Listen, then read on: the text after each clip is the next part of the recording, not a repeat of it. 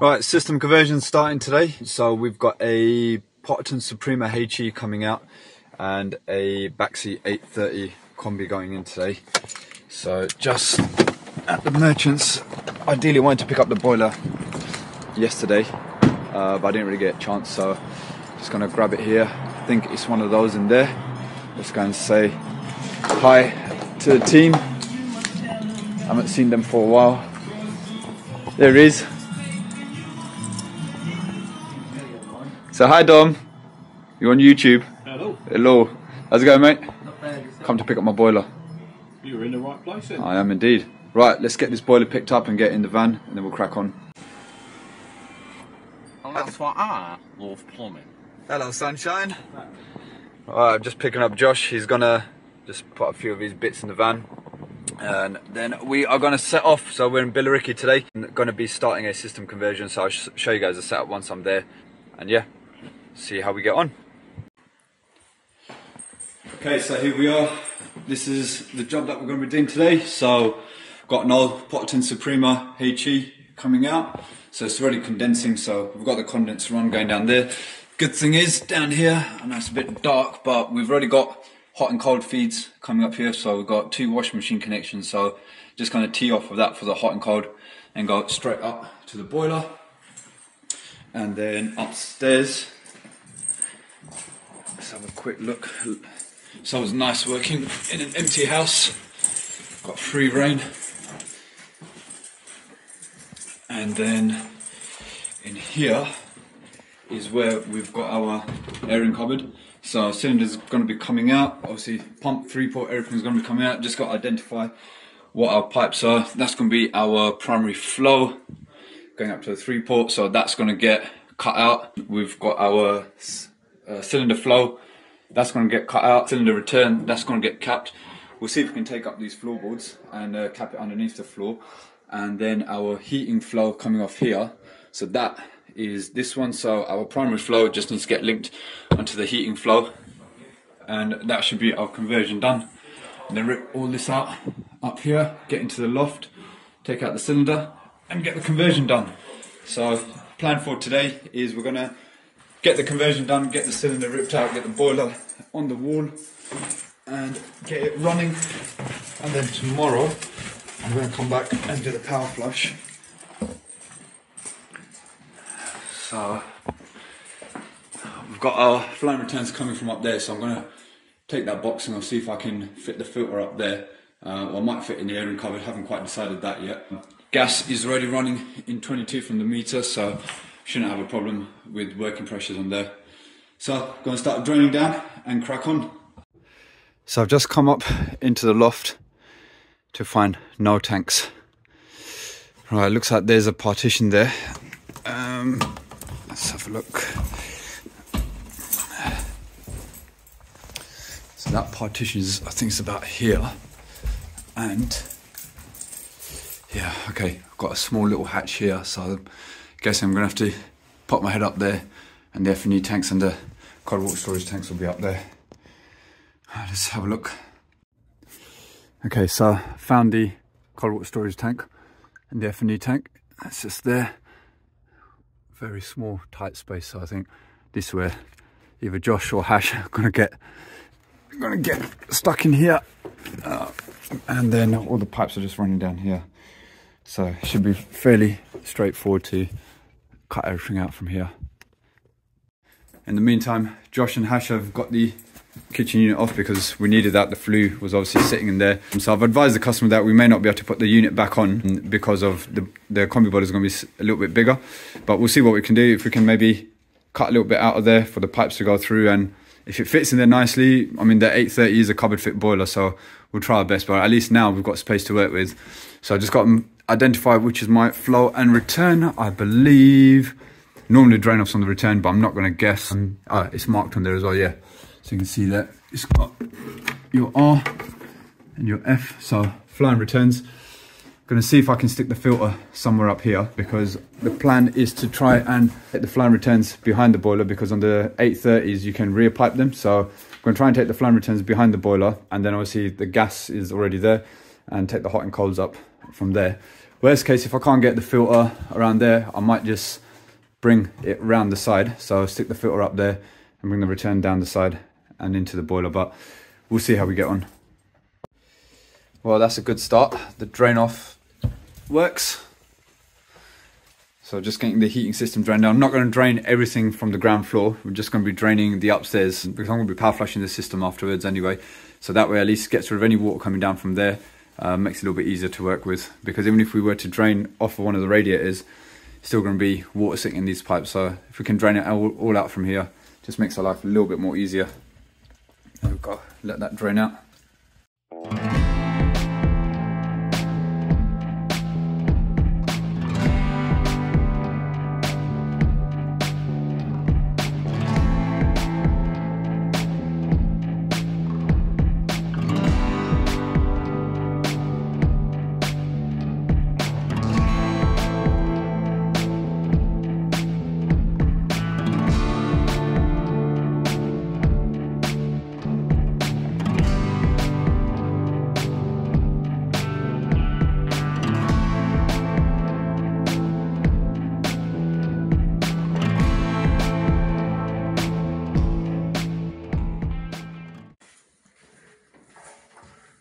Josh, you ready? Ready for what? Bring the cylinder down. Yeah, I'm just getting all the water out of the hose. Don't worry about that.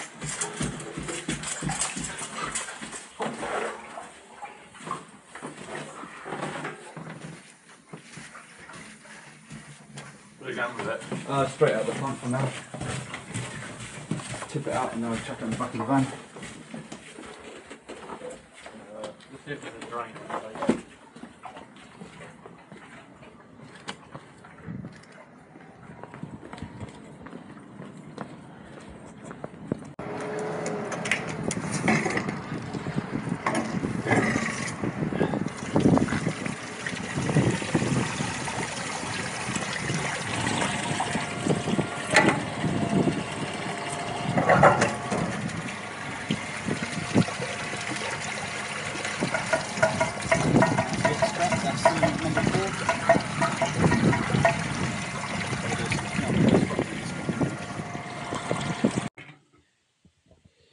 Right, so we're pretty much all done in the loft. So there was only one feed coming off the tank that was capped anyway, and that was feeding the cylinder, so we just cut and capped that back.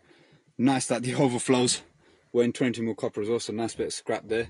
We've got a cold feed coming up here, which is then teeing off in that direction. There's a bathroom and an ensuite on that side, so it's probably feeding there, and it's also going around here, and there's an electric shower in the bathroom there.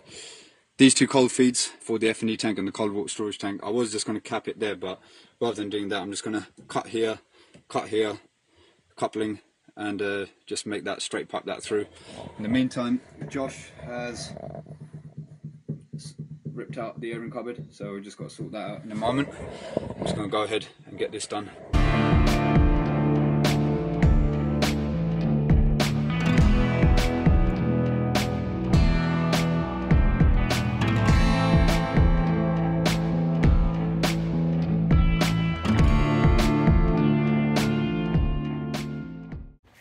Enter the hamster.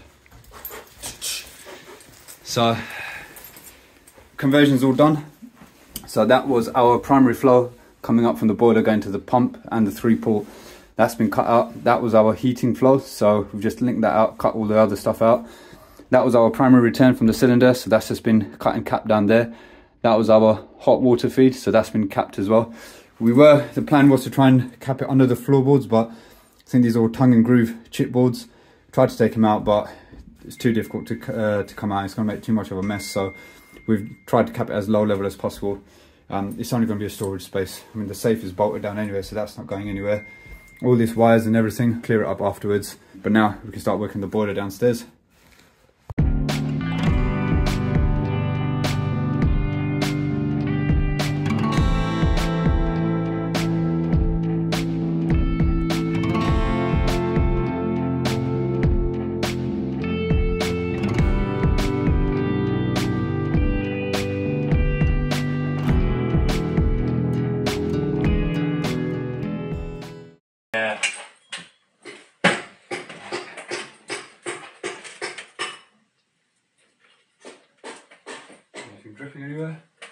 No.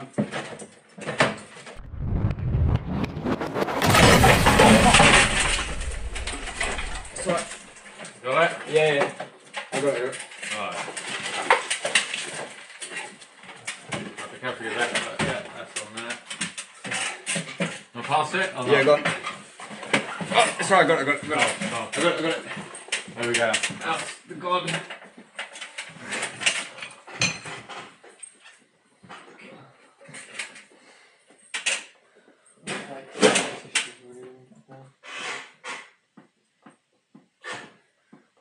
Bloody vengeful.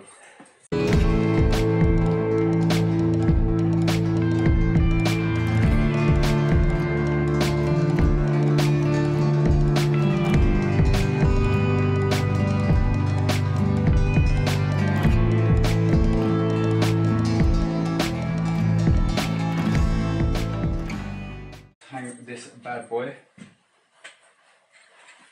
I don't think that fucking glue that doesn't go off. Or It won't go off for like until a good like 12 hours at least. it's still fucking moving. Thing is, it's fucking cold in here now. Well, worst case, just have to float it. Bluetooth fine. Bluetooth clips. Bluetooth clips. Right. Do you want to bring it to me up here? You're right, okay, so that means I got to carry it this, no. You got to carry it backwards. Yeah. Yeah, about. Okay.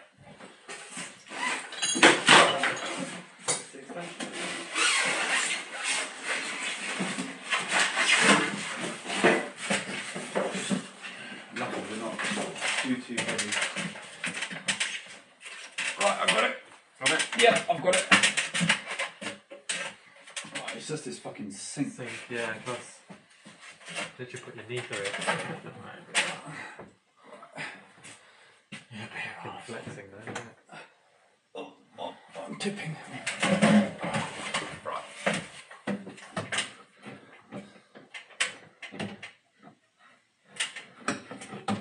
Yeah. No. My side's not. Okay.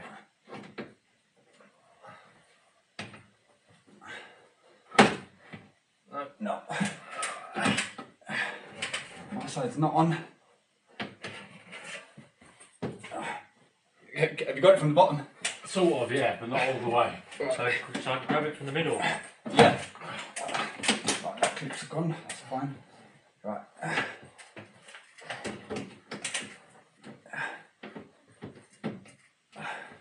Can you, is it on one hook at least? Yeah, on the right hand side, I think. Oh fuck, the whole bracket's Oh, in shit. here. Right, take it off.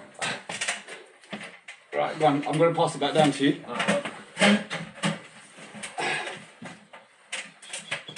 Get this hand round. Okay, I'm ready. Got it? Yep.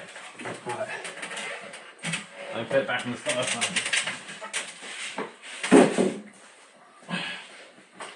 Fuck. Right, now I have to get.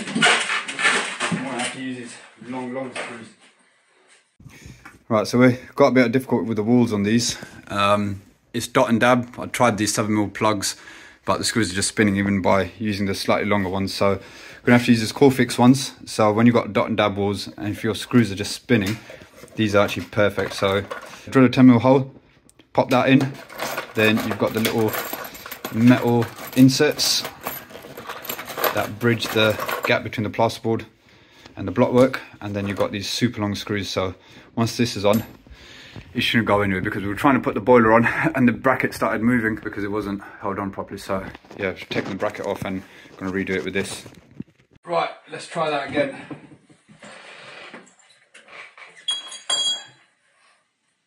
Hopefully this time we'll be able to actually get it on.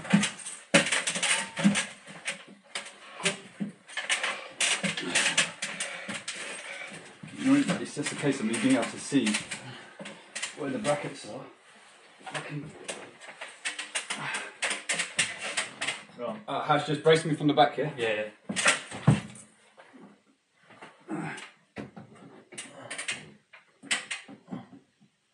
Right, I've got one side on here. Yeah? That side went and this side's come off. 1 second. Was a big spider on my head. Right, we're on. You on? Yeah. Look, We're on. that spider, look. Oh yeah. I think it likes me. I think it does too.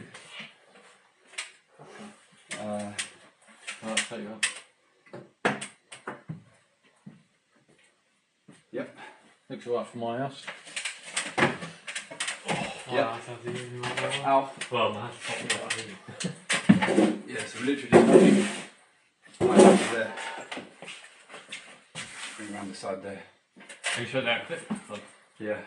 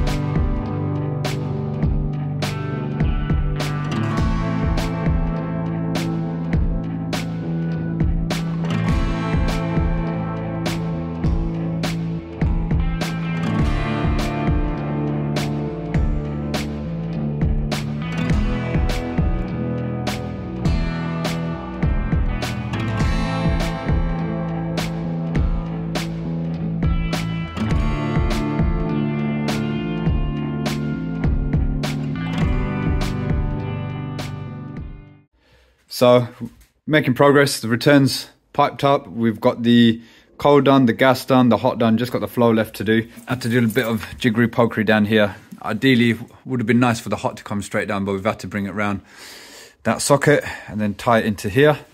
But water's all live now. That's on the cold. That's on the hot. It's miles better compared to what they had before off the open vent system. So yeah, just going to finish off getting the flow done today and get some power on it, put some chemical in the system, let it circulate overnight, and then I'll come back tomorrow and do the power flush. Okay, so boiler's all done. We are up to pressure.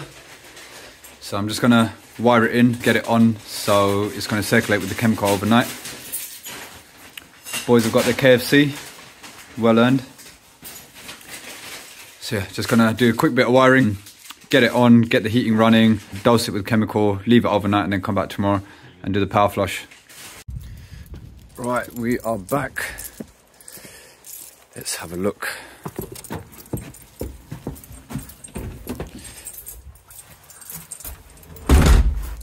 Feels warm, which is always a good sign.